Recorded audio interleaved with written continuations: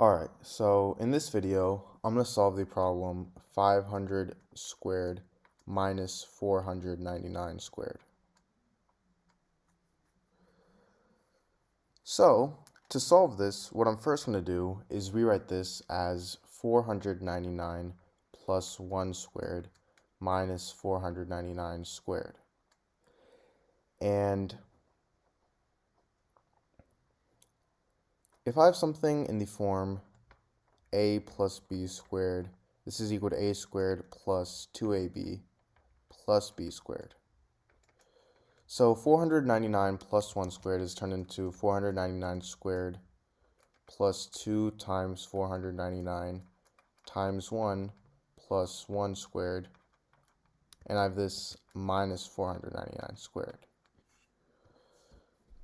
Now, I can cancel out 499 squared and negative 499 squared, so I'll be left with 2 times 499 times 1 plus 1 squared. 2 times 499 is 998, times 1 is just 998, and I have this plus 1 squared, which is plus 1, and this is equal to 999.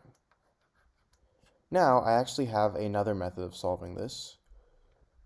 So I have 500 squared minus 499 squared, and this time I'm going to rewrite this as 500 squared minus 500 minus 1 squared. Now, if I have something in the form a minus b squared, this is equal to a minus b times a minus b, which is equal to, if I factor this out, a squared minus 2ab plus b squared. So this is going to turn into 500 squared minus 2 times 500 times 1 plus b squared, which is 1 squared. So these two cancel out. However, this is actually going to be in parentheses. So the negative sign distributes. So this turns into 500 squared minus 500 squared plus 2 times 500 times 1, which is the same thing as 2 times 500, minus 1 squared. Now these two can cancel out, so I get 1,000 minus 1, which is equal to 999. So again, I get 999 as my answer. Alright, so in this video, I'm going to solve the equation x to the power of 3 minus 8 is equal to 0. So how most people solve this equation is they add 8 on both sides. So I get x to the power of 3 is equal to 8. And then they take the cube root on both sides.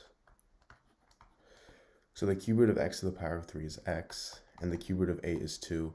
So then they get x equals 2, which is a solution to this equation, but actually there are more than one solution to this equation. So I'm going to rewrite my equation here, x to the power of 3 minus 8 equals 0. And now I'm going to rewrite 8 as 2 to the power of 3. So I get x to the power of 3 minus 2 to the power of 3 is equal to 0. And then now I'm going to use the formula a to the power of 3 minus b to the power of 3 is equal to a minus b times a squared plus ab plus b squared. So in this case, this turned into x minus 2 times x squared plus 2x plus 4 is equal to 0. So now I get two equations. I get x minus 2 equals 0 and x squared plus 2x plus 4 equals 0. So for x minus 2 equals 0, I get x equals 2, which was a solution that we already got. But now see, on top of this, we have a whole nother equation with two more solutions because it's a quadratic equation. So to solve this, I'm going to use the quadratic formula.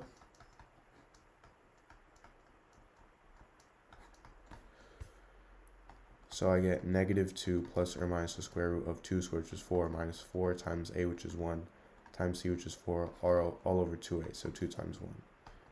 And this turns into negative 2 plus or minus the square root of 4 minus 16 over 2, which is equal to negative 2 plus or minus negative 12 over 2.